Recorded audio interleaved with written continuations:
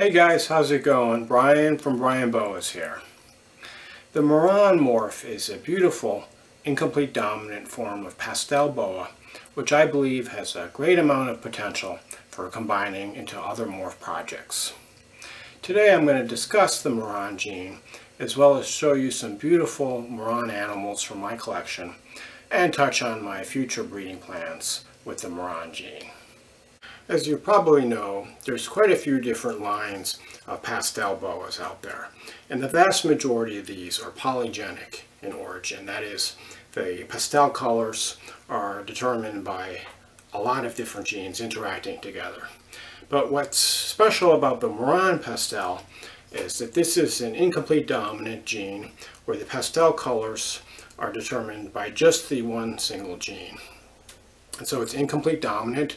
So if an animal has one copy of the Marron trait, or the Marron gene rather, he has the Marron trait, which is the pastel colors. And then if an animal has two copies of the Marron gene, this is called super Marron, and the animal has this really intense, deep, bright red color. So I'll say a little bit later about the super Marron. But this is a Marron boa. This is actually a hypo-Marron, both hypomelanistic and Marron Pastel. And you can see the Marron gives the animals this beautiful reddish pinkish pastel color. It also cleans up the background and makes the pattern cleaner, as well as more contrast.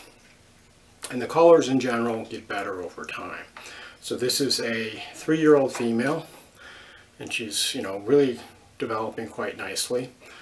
I just love this particular animal. Has these really nice light silver eyes, which are really beautiful. This particular animal has a 50% chance of being het for the call albino as well. So, my first plans for this particular animal is to cross her with my call albino male, and fingers crossed that she proves out to be het albino, because that will lead to some Marron sunglow boas, which should be quite spectacular. Even if she's not het sunglow or het call albino, the resulting offspring will be het call. Some of them will be Marron and hypo, and then they can be crossed together to lead to the Marron sunglow boas, which should be quite spectacular. This particular animal is probably about, I would say, a year or two away from breeding size. Just want to make sure that she's in really good shape, and really don't want to rush breeding these animals too young, as I think a lot of people are breeding their boas a little bit too young. But I'm looking forward to pairing her up with my call albino male, which actually this will be among my first morph cross, since I've been really breeding just locality boas exclusively up until these upcoming crosses. This is another 2-gene Marron combo. In this case, this is a Marron jungle female. And the Marron jungle is one of my favorite 2-gene combos. I just think these 2 genes really go well together. So the Marron gives the animal this beautiful pinkish, orangish, reddish pastel coloration. You can see all the color in her sides and belly. It's really beautiful. And the jungle gene further enhances the color and the contrast.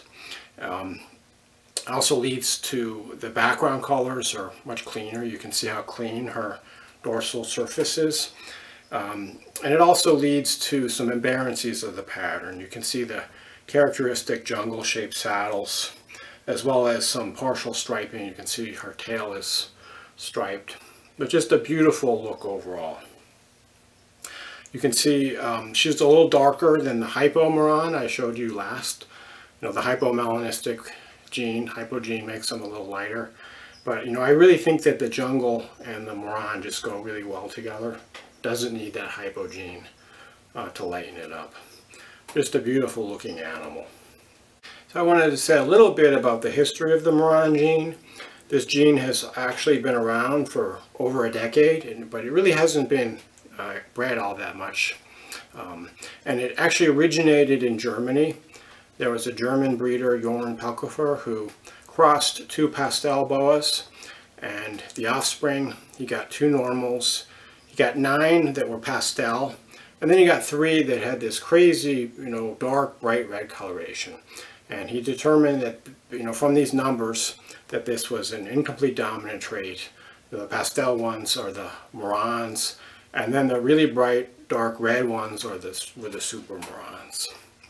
And so this particular animal, she's probably about 5 feet long, so probably about about a year or 2 years away from breeding size.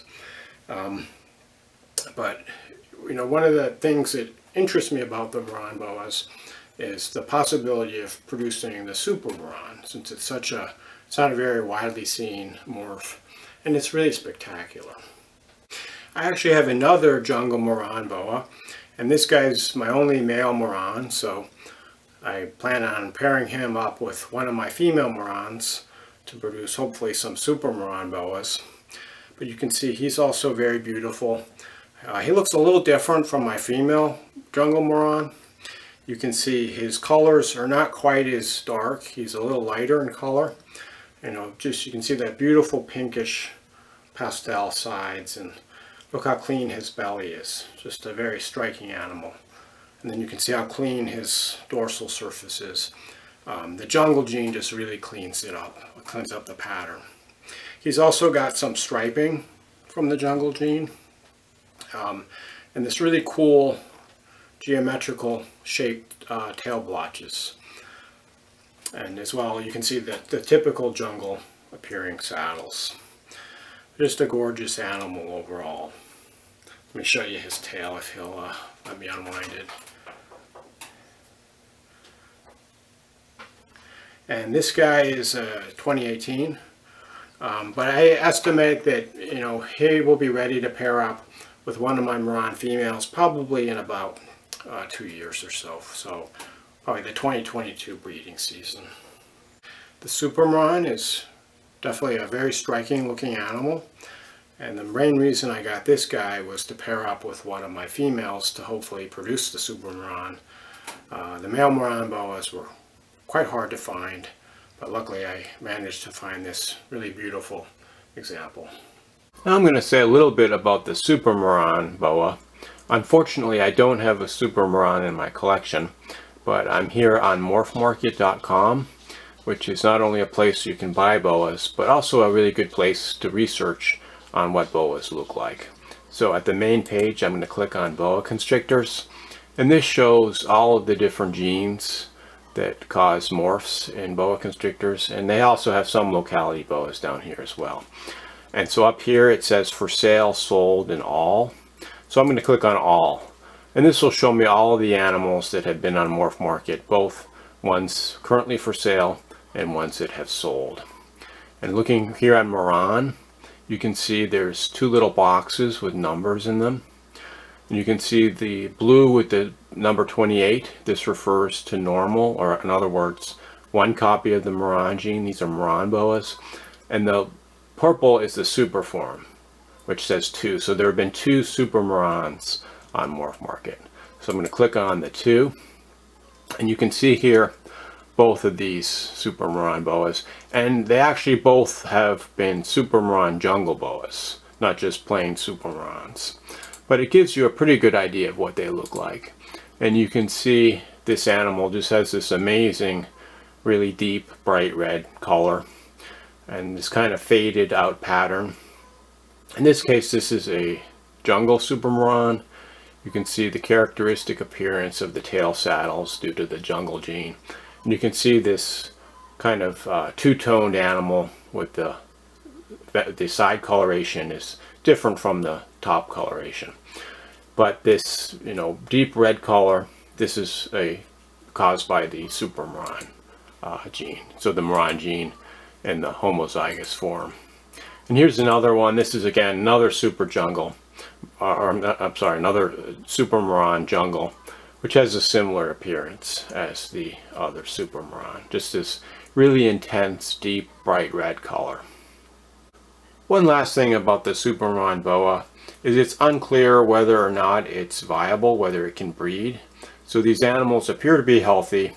As far as I know, there hasn't been any cases of a super Marron having reproduced, but there are so few of them around This might be not because it's a sterile boa, but rather because there just hasn't been enough people attempting to breed it or enough crosses set up. So it remains to be seen whether super Marrons are viable or not as far as breeding. And I wouldn't say that, there's any reason to believe that they're not. As I pointed out, there have been so few of these around, there just hasn't been people trying to breed them.